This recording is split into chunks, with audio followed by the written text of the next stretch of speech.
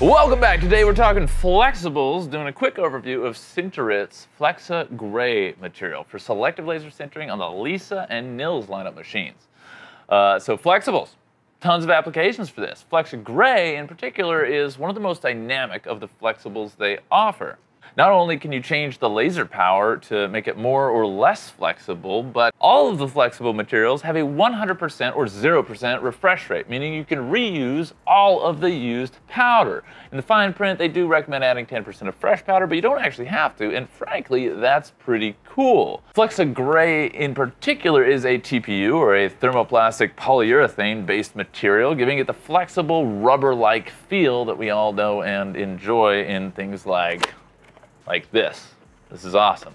Flexibles. So where are you actually going to see these flexibles used in industry and business? Really, it's standard rubber items like cable protectors, product grips, seals, gaskets, tubes, hoses, shock or vibration absorbers, protectors like phone cases or bottle shrouds, etc. Now, what kind of machine do you need to print these? The entire line of Lisas from Sinterit is capable of Flexa Grey. In addition to the more industrial Nils 480 system, the material only needs the Sinterit Studio Basic, so there's no advanced software or anything. You can get any of the machines and print this material. Now, like the other powders in SLS technology, you don't have to use supports because the powder actually supports the parts itself. So if you want to print a huge batch of rubber feet for some product you make, or maybe a whole build volume of customized phone cases, this is a great material for the job and a great technology for it. SLS technology is really, really cool. And you can print pretty much any geometry without worrying about support material. And on top of that, layer adhesion, or Z-axis strength, isn't an issue with SLS, unlike extrusion-based printers. Now, if you're enjoying this breakdown, hit that like and subscribe, and let me know in the comments below what stuff you want us to get into in future videos. And we've got a lot more stuff coming. So let's get into some of the basic material specs. The adjustable hardness. You can print more rigid or a little bit softer with an easy flip of a switch in the software, just using more or less laser power. I've actually got an example of that here. I've got the more rigid and the more soft, and I mean, you might not see this on camera too much, but this is the rigid, and this is the flexible. It's significant. That's actually very significantly more soft feeling, and this one's more, I don't know, maybe like a pencil eraser or something like that, versus more like a rubber band, I would say. So it is 100% reusable, meaning you don't have to add any new powder to reuse the old powder that wasn't used in the previous build. It's got great chemical resistance, and you do not need any nitrogen in this material in the build chamber, making it that much more accessible. The shore hardness in the type A scales is 70A to 90A or so. It's harder than a pencil eraser, but softer than a leather belt, sort of like a car tire. So as far as temperatures, it's got a pretty high melting point at 160 C, but a softening point around 67 Celsius. So you're looking at like 150 F or so. So you can use it outside, and you can use it in your car and not worry about it drooping and melting and things like that. It's got a tensile strength of 3.7 MPa, a Young's modulus of 7.8 megapascals, according to an old data sheet that I found. An elongation at break of 136%. It is quite flexible, as you can see.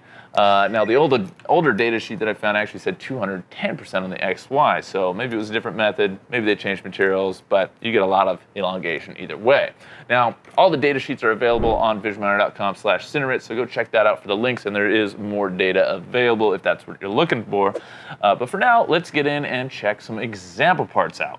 So right here, immediately, I have a couple things to show. You already saw the just the sample bars, but something like this, as an example of what you can print. I believe this was actually done in TPE, which we'll get into in another video. But it's sealed on one end, and it's got an opening on the other, and it's like an accordion baffle thing, and so it's like a pressure chamber type thing. If I wanted this to actually be air and watertight, you would want to seal it. But I mean, it's neat to be able to print that and not see layer lines or anything else like that. Pull it straight out of the printer, sandblast it, and you've got your part. That's pretty slick. This is another flexible. This is actually Flexa Bright, as suggested by the light color. But I can take this whole thing and just crush it in my hand, and then it pops right back out. It's pretty similar. We got another video on this material as well, but printing flexibles on SLS really enables a lot of possibilities. I mean, look at the amount of detail going into this model here. It's pretty cool. And then you can see on the inside too, it's all super, super thin walls. So being able to do that is pretty awesome. So let's check out some pictures and slideshows, get a little bit more inspiration for what type of parts you could make, what you would use this for. They used one of their flexes and they created this mask, undoubtedly during the days of early COVID, but it's like a mask, so it'll actually flex and fit around the face, and it takes those replaceable filters and everything. And as you can see on here, the inside of the part, I love this kind of thing, where they made an not an ISO grid, but an internal grid structure, a lattice structure. You got the lattice structure inside, the whole thing is flexible, so just a cool way to add some rigidity but still save material. And of course, somebody wearing it in a different color. It's pretty sweet. They got a whole case study on that is available. Miss South Africa. Okay, fashion. Flexibles are actually a pretty big deal in fashion because you can make stuff that you can wear. You can make bracelets, dresses, all sorts of other stuff that's flexible. Chainmail is one of those things we'll be printing soon, so stay tuned for that. Make sure you like and subscribe if you want to see that. They printed nice little flowers to go on a bra and underwear for Miss South Africa, I believe. Let's see here. 3D printed fashion, and we've got the babes here.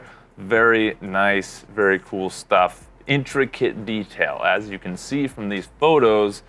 It's you zoom right in there, and you've got all sorts of just details and tiny features, and the whole thing moves and is flexible, so it's not like a rigid part that's gonna poke into the person that's wearing it.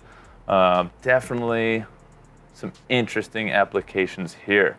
Plenty of examples, plenty of things. What would you do with flexible materials on an SLS machine? Let us know in the comments down below, or if you've got an idea you want made, actually reach out.